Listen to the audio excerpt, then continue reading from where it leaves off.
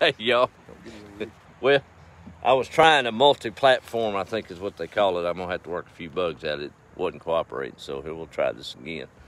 But as I was saying, my cousin Randy, he, of course, we've been talking about it last fall, about doing a little bit bigger garden this year, just because it's that time of the year, really, and no other reason. But he was going to jump out there and show me how to really put one in. And he showed up the other day with something a little bigger orange than what I had. And we've been getting after it, he has. So we've got the big tractor and the cultivator, the bush hog, and man, this looks like a different place right now. We've been out here kind of reminiscing. He said he wants to take over here in a minute. Oh, no, he didn't.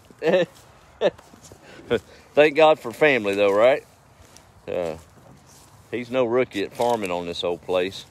Of course, it's a little different. Let me let y'all look. Now, I'm doing a lot of this for myself to remember. We took down the little old scrub trees. Let me turn this camera around. And, man, it looks like a different place. We've been getting after it. But, Randy, what was it? We stepped it off. Looks like we're going to have a little over an acre in peas. A little over an acre. Yeah. So, we done kicked it up a notch this year. But this whole ground's ready. We got a little bit more burning and cutting to do, and we'll start breaking it.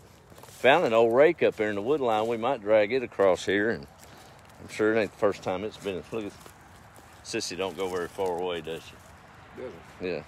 I got talking about going live, and she come running over there jumping on me. I guess she knows what's about to happen. Right. So, we was talking about my Pawpaw Joe. Of course, that's where we get that agricultural bone from. I suppose I didn't meet him. He passed in, 68, 69, Randy? Yes. Yeah. And Randy's about 85 years old, so he remembers it. I remember. You said you remember him pulling watermelons off right over there close to the loop, huh? We loaded trucks right there on the highway, right there in front of the house. Put straw in there. I put straw in there. Yeah. I did it one time, I know. Yeah. I was little. I was really little. Yeah. They didn't farm this pasture here as much, but back in on the back 40 they did. He kept Brookshire Brothers in watermelons there in the 50s and 60s, didn't he? So that's funny. I went to work for him in the produce department, and a lot of them old hats remembered old Joe Alders. Right. But we're going to try to do them a little proud this spring, and we got chickens and turkeys running everywhere. I'm going to have to patch that goat fence, Randy.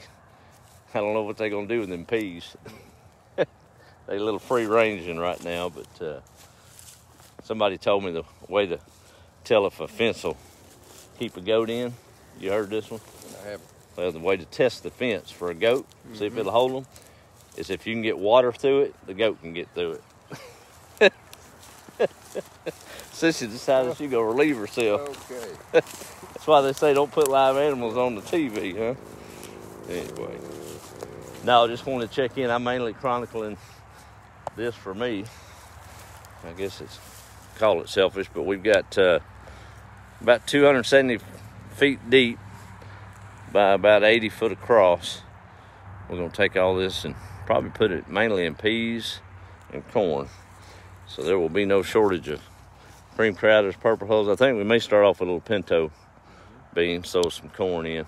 Looking at another old spot over here that we used to farm. That's what I remember.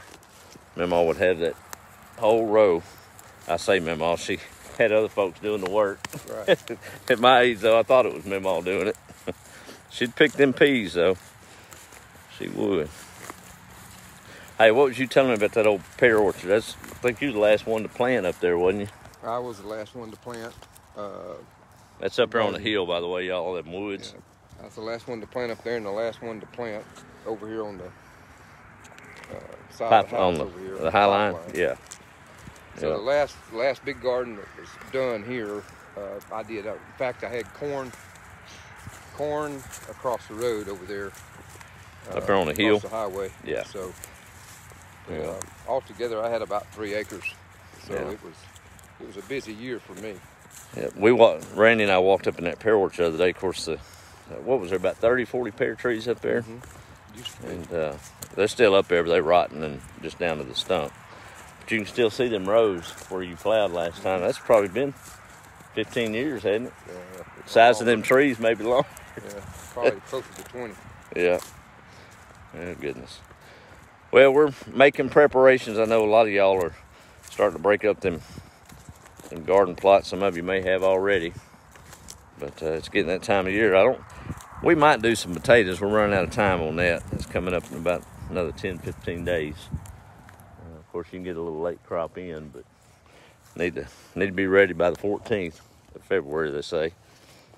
But looking forward to another good growing season here on a place that no stranger to it.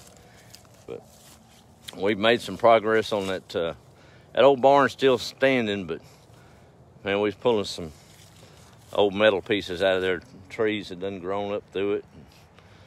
Randy pulled up. I was out there in the pasture with a little old crosscut saw, and he told me to go sit down. And about 5 minutes later, we had trees on the ground. But that's all right. Your mama ain't gonna want any of those peas, is she? No. No. You can guarantee Thanksgiving's gonna have some Crowder peas at Aunt Loretta's. That's right. Ain't no doubt. All right, y'all. Well, I guess let me do a quick roll call and we'll jump off here. Not a whole lot of stuff to talk about, but just living. Springtime in East Texas. Let's see who all's on here real quick. We'll do a roll call, and I'm gonna try to get that figured out. I know a lot of y'all jumping off Facebook for various reasons, and I found a way to do Facebook and YouTube live at the same time. I don't know if I'll be able to see the chat or not. I believe I will, but I think what happened just a moment ago when I tried it, I was on Wi-Fi, and this place is good for a lot of stuff, but not for Wi-Fi. It's a little bit deeper than that out here. All right, let's see here. I'm gonna say howdy to who I see. There's Miss Misty up Texarkana way. Charlotte, can't believe she caught us live in West Tennessee. They got storms. Well, we got blue skies, believe it or not, some gray clouds, but other than that, let's see who else is on here. Why did we get kicked off? Well, I had to restart, but hang in there. We'll get it worked out. Lots of work being done. That's right. Let's see. My cousin Carolyn can't wait for some Crowder peas. She's been wearing me out. Y'all don't listen. I got a couple in the freezer, but don't tell nobody. Oh, all right, I'm back. There's Andrew out Florida way. Good to see you. My Aunt Pat up in Pennsylvania. And she may be coming down this way this spring. She likes to make a Texas trip. Miss Patricia, how are you, ma'am? Up in North Carolina, I believe. Paul's checking in from Australia. Boy, it must be early in the morning over yonder. But good to see you on. I think I got everybody, almost. Brandy's ready to go to the house. He's been working today. Put in a full day and then come in here and cut trees all evening. There's Miss Doris. Brian saying howdy. What's going on, buddy? Miss Nancy. John in Odessa. Let's see, there's Donna from Anna, Texas. Hope I don't miss anybody. There's Pat, Robert Kelly, Kim in Garrison. Miss Carolyn right up there on 59. Roy's in Houston. Glenda. I don't know how Neil McCoy does this. When he does that pledge, man, he just rattling them off. I want to make sure I say hi to everybody. Glad there's not 1,000 of them on here, I guess. Eclectic, Alabama. I never heard of Eclectic, Alabama. I guess you can just like anything you want there, can't you? Good to see you on here, Glenda. Brenda's down in Texas. Can't be too far from me. Joanne's checking in. How are you, ma'am? Aggie's in, I think that's a mistype. I believe Allen. Yeah, there it is. Allen, Texas. Waxahachie in the house. Well, I thought I got to the end. There it is. Stormy in Riverside. There's Miss Alexis. Well, thank y'all for checking in. And if you do the YouTube thing, go over there and check us out. And I guess everybody says like and share. I don't know about all that, but just connect with it, and you'll know when we go live, and we'll get all that straightened out. Just in case, it's nice to have options in case one format goes down, you got a different one to go to. So we'll leave it at that.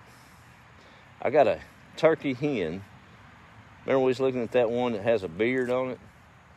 I looked it up, and it's a hen. But only about 10% of them had that mutation, and I had to get one of them. So I guess I've got a politically correct farm instead. That one may be going in the pot this Thanksgiving. And this poor old Tom's missing half his feathers. I'll tell you what. Think you can get him to gobble? No. If we make a loud noise, he will. Yeah, we'll let him rest for the evening. Y'all have a good evening. Be the light. We'll check in with you later.